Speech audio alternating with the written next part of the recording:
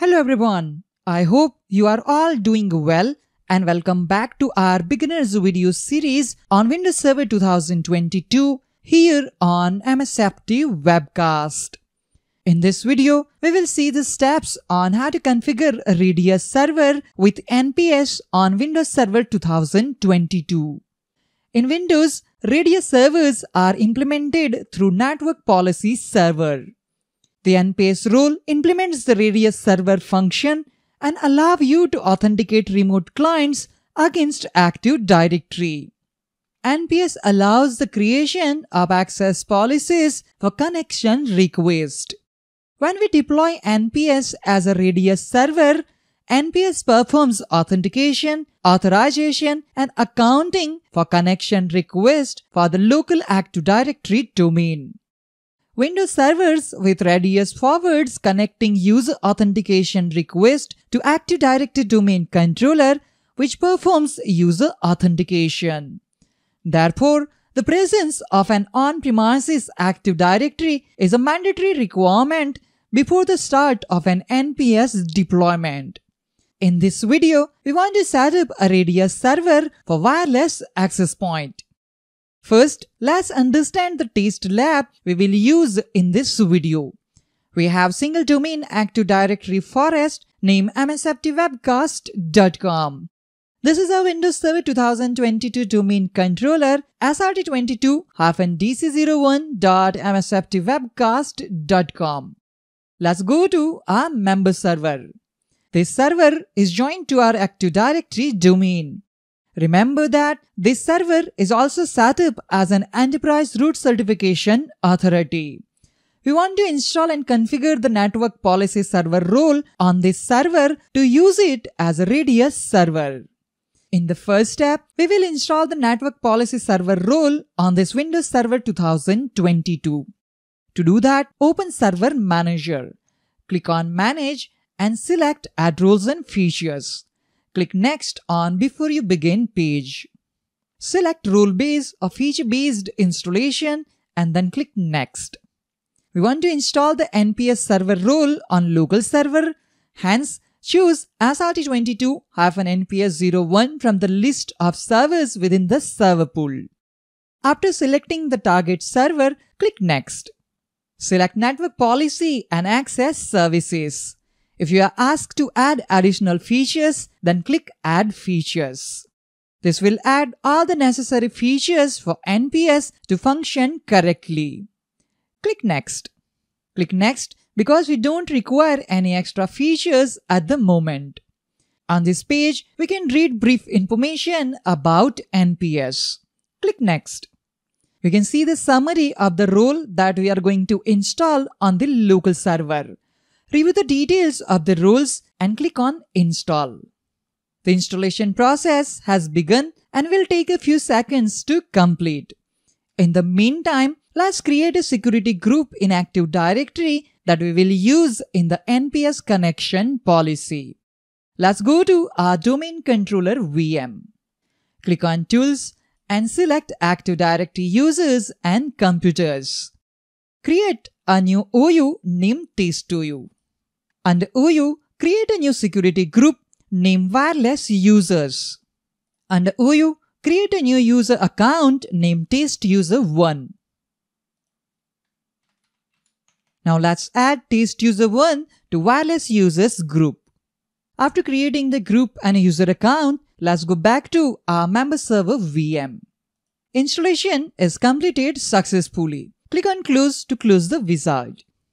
Once the installation is complete, the next step is to configure the Radius server. Click on Tools and select Network Policy Server. Let's maximize the window.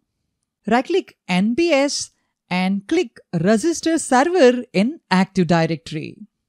Click OK to authorize this server to read users' dial-in properties in Active Directory.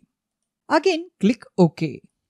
Now, this server can read users' dial-in properties in our Active Directory domain msftwebcast.com. Let's start the Radius server configuration. Under Standard Configuration, select Radius Server for Wireless. Click on Configure 802.1x. Select Secure Wireless Connections option and click Next. Now we have to define the Radius client which is going to use this Radius server for authentication. Click on Add to specify the Radius client. Type friendly name for this Radius client. Then enter the IP address of your router or access point. In this example, I'm going to type 172.18.72.1. This is the IP address of my router. You have two options to set up a shared secret. You can either manually enter a secret password or choose Generate to have a shared secret password automatically created. In this example, I'll select Manual option. Now I have to type a shared secret password. Let's confirm the shared secret password. Now click on OK to add this Radius client. Click Next to continue. Now we have to configure an authentication method. Click on drop-down menu and from the list, select Microsoft Protected EAP. If you want to configure the settings related to Microsoft Protected EAP, click on Configure. Here, as we can see, a certificate is selected from our root certification authority. Click OK. We are not going to modify any settings related to certificate. Click Next to continue. Click on Add to specify the user group. At this moment, I'm not going to specify user group as later on I want to show you how you can modify the connection policy. I'm going to click on Cancel. Click Next. Again click Next and click on Finish to complete the configuration. The Radius server configuration for wireless client is completed successfully. Let's verify that. Expand Policies and click on Connection Request Policies. Verify that the Secure Wireless Connections policy is at the top of the list. Click on Network Policies. Verify that the Secure Wireless Connections policy is at top of the list and that the access type is set to grant access. If you want to modify this policy, just select it, right-click on it and select Properties. Go to Conditions tab and here we can see Wireless option is selected. Let's click on Add to add another condition. This time, I'm going to select User Group. Click Add. We are going to add a security group as a condition. So only the member of that security group can authenticate using this Radius server. Click on Add Groups. Type the name of the group which is wireless users in this example. Click OK. Again click OK. Now the second condition is also added. If you want to modify authentication method, then here you have the option to modify those options. After modifying the settings of network policy, click on Apply and OK to save the changes. Already we have defined the Radius client settings. But later on, if you want to modify the Radius client settings, expand Radius clients and servers and click on Radius clients. Right-click on our Radius client and select Properties. From here, we can adjust the Radius client settings as required. Click OK. The Radius server configuration is now completed. Our next step is to set up a router to use this Radius server for authentication. Open web browser. Type URL 172.18.72.1 and hit Enter key to access router homepage. Enter password to log into this router. Click on Advanced. Click on Wireless and then tap on Wireless Settings. I'm going to assign a new SSID for this wireless access point. I have entered MSFT Webcast as our SSID name. Now change the security type to WPA2 Enterprise. Set the version to WPA2. Encryption mode will be changed automatically to AES. Now enter Radius server's IP address which is 172.18.72.51 in this example. Keep the Radius server port to default 1812. Now we have to type the shared secret password. You can change mode, channel and channel width as per your requirement. I'm going to click on Save to save the settings. Settings saved successfully. Now let's try to connect to our wireless access point to test the Radius server configuration. Click on Network icon. Tap on MSFT Webcast and click on Connect.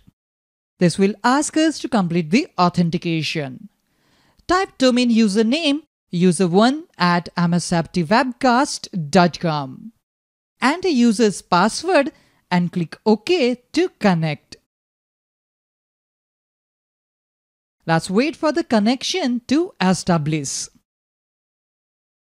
The connection is successful.